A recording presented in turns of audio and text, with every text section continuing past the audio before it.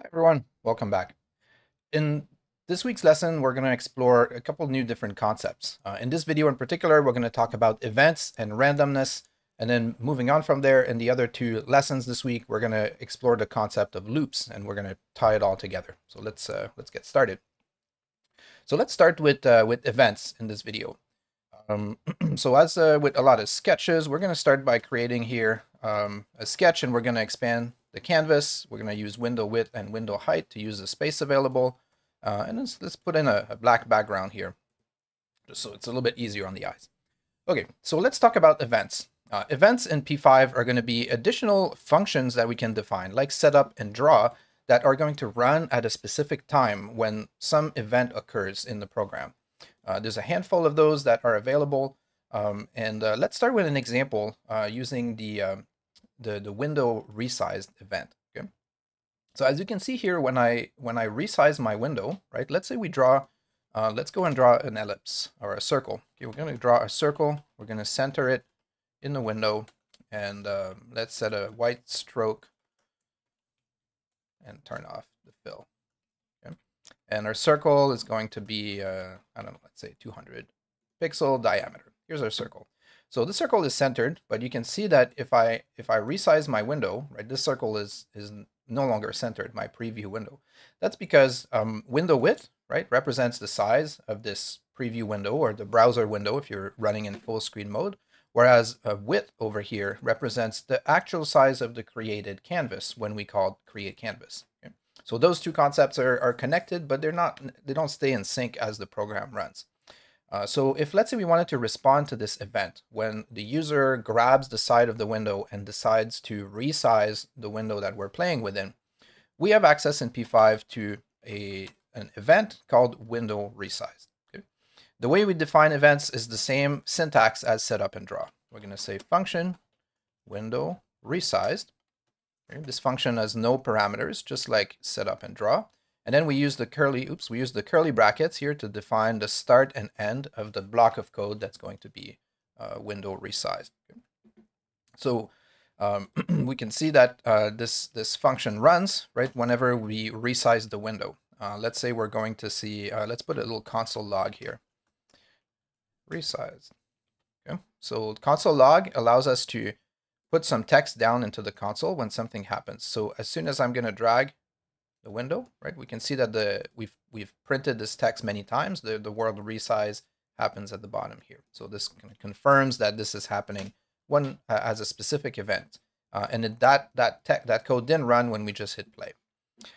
So let's respond to a windowResize. So we're going to use a function called resize canvas, and we're going to say when the window gets resized, called resize canvas, and we're going to use window width and window height as the parameters. Okay, so we're not going to create a brand new canvas. We're going to use resize canvas to take the existing one and just change its dimensions. And now we can see that as I change the size of my window, the circle stays centered. Okay? That's because we've implemented an event. Right? So this event here is responding to something happening. Usually it's going to be some kind of user interaction. So we have an event that responds to windowResized. Let's take a look at the reference. Actually, we'll see there's a few other events that we can play with. So there's a category here called events. So these are basically the different events that we can respond to in P5. So there's some interaction events relating to the keyboard. We're going to get a few examples. Some mouse events, right? So mouse move, drag, press, release, clicked, double clicked. So mouse wheel, you can respond to the mouse wheel. Some touch events if you're programming something that's meant to be interacted with on a phone or a touch surface. And then we have things like windowResized here. They're part of the environment functions. In fact, that's the only one really that we have to respond with. So not too many events built in, but very useful ones nonetheless. All right, let's do an example now of a mouse event. Okay, so now we have a responding to an event. Okay. Let's do an example of a mouse event by kind of building on the little drawing tool we created in week 1. Okay. So by that, I mean, remember when we moved the background to setup, right? Remember what happened. We said background in P5 doesn't merely change the background of our sketch. It actually is more like painting over. So when we do this once in the beginning, and then we, let's say, draw a circle here, instead of centering it, we are going to draw using mouse X and mouse Y. What we get is we get this accumulation, right? We're no longer clearing the background at the beginning of every frame. Okay?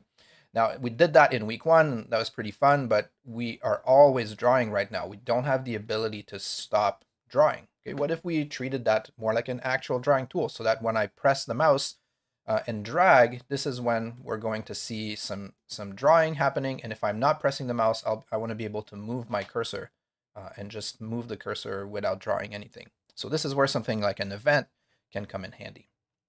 So let's respond to a mouse event. So we're going to put in, so let's start with mousePressed as our very first one. So what we're going to do is we're going to take the code that we currently have inside draw, which now is happening all the time, regardless of what's going on in the program, and we're going to move that code. We're going to cut it, and I'm going to move it down inside the event, mousePressed. Okay?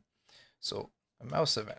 So now if I hit play, notice that if I move my cursor, nothing happens, right? Draw is now blank. It's empty. So the program is just sitting idle, waiting for us to do something. It will respond to our windowResized events, and it's no longer erasing the background. I just noticed, so it might be a good idea to throw in a background in here as well. And it will also wait for us to mouse press, right? So now it's on a mouse press event, it's going to draw a circle. Okay? Now notice mouse press is defined as me like pressing the mouse, pressing it down, not releasing. So even if I drag my mouse around, it's not actually drawing. So we could experiment with this. We could say, let's use a different event. Let's use mouseDragged. Okay? So mouseDragged is defined as the mouse moving while the button is being pressed. So now if I press and move my mouse, I can kind of use this as a little bit of a, almost like a marker, right? I can actually draw with this now, and I can create, not my best work, but some interesting compositions. That could be something really fun to play with, by the way. Just kind of experiment with creating your own custom brushes and just manually, use them to draw interesting things in a canvas. So nonetheless, so we have events here that allow us to respond to user input. Let's do a quick example of a keyboard event. So we're gonna a keyboard event. Okay? So every time we want to respond to a different event, what we need to do is we need to just implement that function. So we're gonna go in and say, okay, function. Now let's define the keyPressed event. So this code is going to run anytime I press a key on my keyboard. Okay. So what would we want to do on keyPressed? Well, maybe we're going to use the keyboard to erase the drawing, right? So if we want to erase the drawing, we're going to call background. Okay. I'm going to call background here, and let's test this out. So now I can draw, I can draw something with my drawing tool, and if I press a key, I can erase it. Right? So now we have this interesting flow to our program that we didn't have before. We have setup, which runs once in the beginning. We have draw, which is going to be stuff that's going to happen continuously, regardless of what's happening. And then we have a few events. These events are code that are just on standby and are going to get called upon whenever that event occurs. So now we have this much more interesting flow to our program, and we can insert different things based on user interaction. Cool. Now, within an event, we can also get a little bit more specific. So for example, right now, if I press any key, it's always going to erase the background. Okay, so we could say, let's say we're only going to erase the background if the key that was pressed, so we have access to this global variable called key. Key always contains the last key that was pressed on the keyboard. So we'll say, if this is equal to the letter B,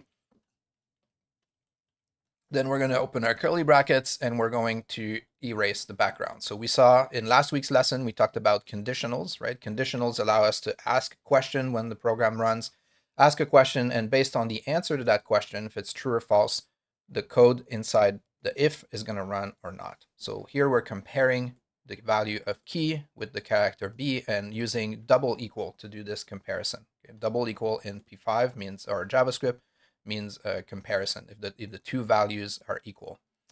So let's run this. So now if I draw if I draw a shape here, and if I press random keys on my keyboard, it doesn't get erased, only if I press the B key. Okay, so we can respond to specific keys inside this keyPressed event. All right. Now, one thing I'm going to point out here is that as we add more functions to our code, we can see now the code is starting to look a lot more complicated. And we have all of these really important open and close curly brackets, right, that define individual sections of code. We have to be really careful with these. Make sure we don't, accidentally, define a function like this, right, and then include it inside another one. That would be really bad. Like the code is not going to run now, and it's not going to work. And in fact, this is so bad that it's like not even giving me an error. It's just not doing what's expected, which is kind of surprising. So in a way to kind of help protect against this and just make the program a little bit more readable, one thing that I like to do, and again, this is not part of the syntax, this is something that I like to do, is use a comment and then make some kind of a line, right? So I like to use single dash, or you could just lean on the comments and just make a line like this. And I like to make these comments to separate the different functions in my program. Okay, so this is purely something I like to do that I'm sharing with you. And by doing so, now it's a little bit easier as you scroll through to see where the sections begin and end, because now you've got these lines between them. So just a little tip here, that something you might want to consider in your own code. Okay. All right, now in this lesson, now that we've talked about events, and we'll do more examples along the, throughout the course of events, I want to talk a little bit about randomness, just to make this lesson a little bit more interesting, and we're going to use that concept in the next two as well. So randomness is P5 is basically this idea that we can define a variable, and instead of having a fixed value, like for example, let's say we made the diameter of our circle a variable. We saw last week that the way we can do this is we can say define a variable. Let's call it diameter, right? We'll give it a value of 200, and then we'll put in diameter as the parameter. Okay, so we can do something like this. So now I've defined it as a variable, and its value is fixed. Okay, I could say let's make this I could make this a global variable, right? If I made it a global variable, this is a little bit of review. I could make it so that maybe it starts out small. Okay. Starts out small, and then over time, maybe every time I drag the mouse, maybe this diameter increases, right? So now I have a quantity that I can manipulate and change. So this could start small, and the more I draw, the bigger this this diameter gets. Okay, so we could do that. Now I'm going to bring this back as a local variable here, just to demonstrate the concept of randomness. So with random in P5, we can say instead of setting this variable to a fixed value, we're going to basically roll a dice and set this variable to a random value every time. And the way we do this is we use the random function. Okay? Now, if we just say random by itself, it will give us a number between 0 and 1. Okay? So if I run this here, you can see that we're getting diameters between 0 and 1. Some of them are very tiny, so they appear to be smaller than because they're less than 1. Okay, so this is not very helpful. So the random function, we can also provide it a parameter, which is going to define, give me, instead of a number between 0 and 1, give me a number between 0 and whatever number we put in as a parameter. So let's say I put in 200. Now this random function is going to give me numbers randomly between 0 and 200. So let's test this out as we draw. Okay. So now as I draw, we can see that it's drawing a circle, but it's randomizing its diameter. Okay. Cool. All right. Okay. Now we can go further than this. We can even also say, instead of a random number between 0 and 200, let's specify a range, perhaps. Maybe we don't want to get a circle that has 0. We want to only get numbers between 100 and 200. So random will oblige, and every time this code is going to run, right, the random number generator is going to spit out a value, right? So this function here is going to spit out a number, and it's going to assign it to the value of that variable because we put it on the right side of the equal sign. So we can also specify a range. So now we don't get those tiny little circles. We're only getting values between 100 and 200, or we could vary it even less if we wanted to. So now there's some variation, but it's much more subtle. There's only a range of, you can only go between 100 and 120, let's say. All right. So we can use random to kind of spit out random values and then just make our program a little bit more unpredictable that way. And we can use random as many times as we want, right? We can plug in random numbers in different places. For example, let's say we would change the fill color of this circle, right? Let's make it a random color. So an easy way to do this is we are going to use the color mode hue, saturation, and brightness, or HSB. Okay, so I'm going to go to setup. I'm going to just do this once in the beginning. We're going to switch to color mode HSB, which stands for hue, saturation, brightness, saturation. The reason I like to do this to make random colors is that if you try to make a random RGB color, you're going to randomize the red, the green, and the blue. You're going to end up with some pretty ugly colors a lot of the time. Whereas if you play in hue, saturation, brightness mode, let's say we wanted to get bright, saturated colors, but just randomize their hue, we can do this more easily. We'll just have one single number to randomize the hue, which is where you are on the color wheel, and then we can control the saturation and brightness separately. Okay. So let's do that. We're going to say, instead of setting a white stroke here, we're going to set no stroke. And let's define some variables for our color. So I'm going to use H here as a shorthand for hue because there's already a function called hue in the language. So I'm going to try not to use keywords that are already part of P5. So for the hue, we're going to generate a random number between 0 and 360 because 360 is the maximum number we can have for the hue. It's basically going around the color circle. Okay? Then for the saturation, we're going to make it equal to 255, and the brightness, we're going to make it equal to 255. And let's put a little comment here so we remember what these shorthand letters mean. Okay? And then we're going to use these variables to set the hue, saturation, and brightness of our fill color. Okay, let's see what that looks like. Very cool. So now we're getting brightly colored, randomly generated circles every time we draw the mouse curve. We drag the mouse across the canvas. Maybe even for fun, we're going to make these semi-transparent, just so we can see underneath a little bit. Nice. Okay. All right. Very cool. Okay.